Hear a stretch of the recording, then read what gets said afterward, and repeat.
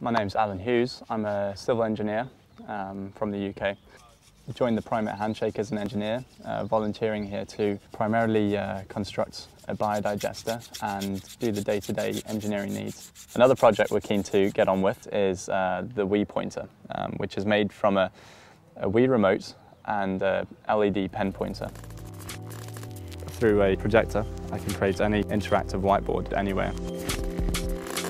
So it's an LED pen pointer which the Wii remote picks up by infrared signals. You can start working fully away with that. Activate all programs, write things with the pen pointer.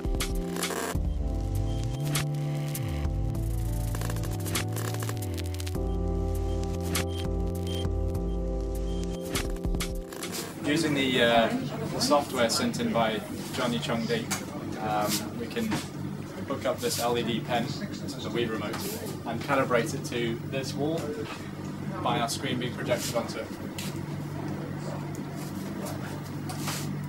2, 3, 4. So that's calibrated our pen to this distance.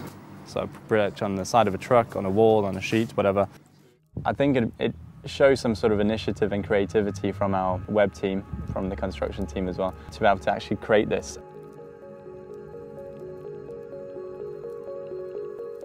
It's just so expensive for a real interactive whiteboard. With this simple technology of using a Wii remote, it saves on thousands of pounds worth. Because of that, you can take it to rural villages, you can take it to low-funded schools across the world and say, here's this technology, use it.